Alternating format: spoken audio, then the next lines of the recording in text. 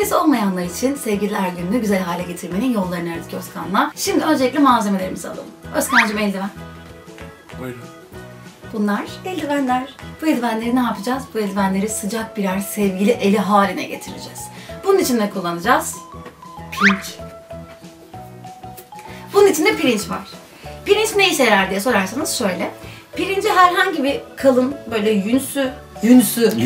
Yünsü bir şeyin içine.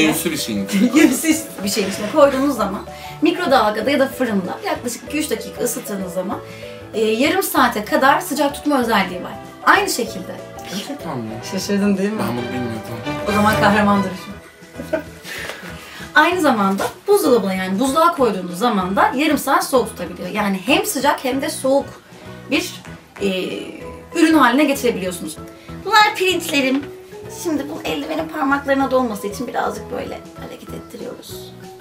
Tabii ki bu pirinçler düşmesin diye yapacağımız iki şey var. Ya bunu tutturacağız silikonla. Böyle tokayla falan da tutturabilirsiniz. Ben silikon tercih edeceğim.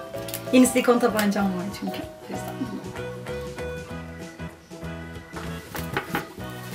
Hazırladığımız sevgili elimizi. İsterseniz eğer hani sıcak bir el istiyorsanız soğuk kış günlerinde mikrodalgaya koyuyoruz. 5 dakika ısıtıyoruz. Yarım saat boyunca sıcak bir el. Bu birçok şekilde kullanılabilecek bir şey ama biz bugün bunu sevgili el olarak kullanacağız ve mesela film izliyorum şu an. O zaman ne yapıyoruz? Bir sevgili sarılma yastığı yapıyoruz ve bunu yapmak hem çok kolay hem de teoride çok tatlı. Yapacağımız ilk şey şu. Bir tişörtüm var. Ben bunu seçtim. Tişört olarak çünkü sevgililer günü konseptine çok uygun. Çünkü aşk insanı havalandırır. İkinci malzememiz elyaf ve silikon tabancası. Ve bir cırt cırt silikon tabancayla yaka kısmını birbirine yapıştıracağız.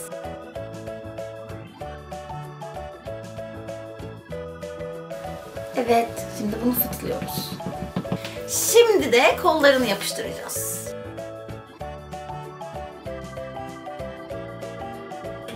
Silikonu fıtılıyorum. Şimdi kollarını ve boğaz kısmını yaptık. Şimdi ne yapıyoruz?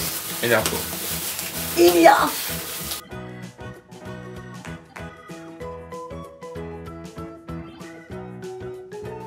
Şimdi alt kısmını da silikonla kapatıyoruz.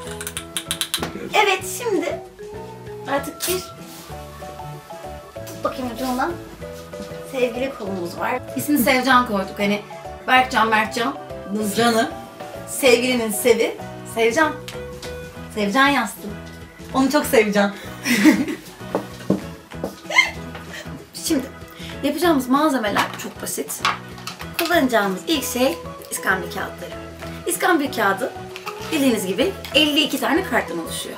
O yüzden biz de bugün Seni Sevmemin 52 Sebebi adlı kart çalışmamı yapacağız. İskambil kağıtlarımız var. Bir delicimiz var. Çok sevdiğim tontiş stickerlarımız var. Siyah kağıtlar var. Ve siyah kağıtları yazabilmem için beyaz kalemim var. Şimdi nasıl yapacağımızı göstereceğim. İskambil kağıtlarını istediğiniz köşesine böyle küçük delikler açıyoruz kartların üstünde. Bunu 52 kartımıza da yapacağız.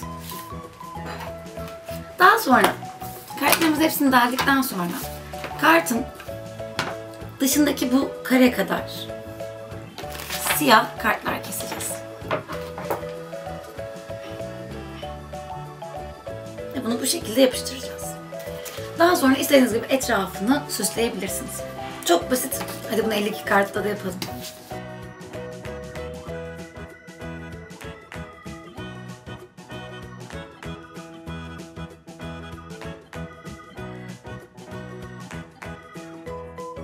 Evet, Seni Sevmemin 52 Sebebi adlı kart çalışmamı tamamladım. Böylece hepsine birer madde yazıp neden onu bu kadar çok sevdiğinizi ona 52 sebeple anlatabilirsiniz. Ama için öncelikle ne yapacaksınız? Instagram'dan, Facebook'tan, Twitter'dan takip edeceksiniz. Hemen buradan da MeloDIY'ye abone olacaksınız. Bütün sosyal medya hesaplarımızı da hemen aşağıdan bulabilirsiniz.